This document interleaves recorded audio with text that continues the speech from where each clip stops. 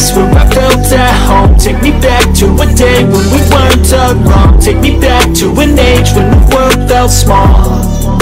Way back before we blew it all. Take me back to a place where I felt at home. Take me back to a day when we weren't alone. Take me back to an age when the world felt small. Way back before we blew it all. Too many things going on, I can't keep track of them all. From people dropping to people putting up walls. I feel like life is on hold, perception stuck in a vault. When there's no shelter to hide, when everything is a lie, you'll find that out. Talks held, Chelsea move fast to meet player's agent over transfer, Man United and City also keen. Please subscribe, like, share, and feel free to leave your opinion in comment below. Chelsea have reportedly already held transfer talks with the agent of Brazilian wonderkid Endrick. The Blues have moved fast to register their interest in the teenager, who is widely regarded as one of the biggest prospects in world football at the moment.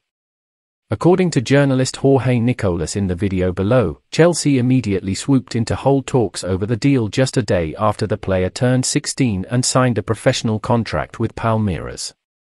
The journalist notes that big names like Manchester United and Manchester City are also interested in Endrick, while Fabrizio Romano wrote exclusively for Court Offside this week that Real Madrid, Barcelona and Paris Saint-Germain are also among his admirers.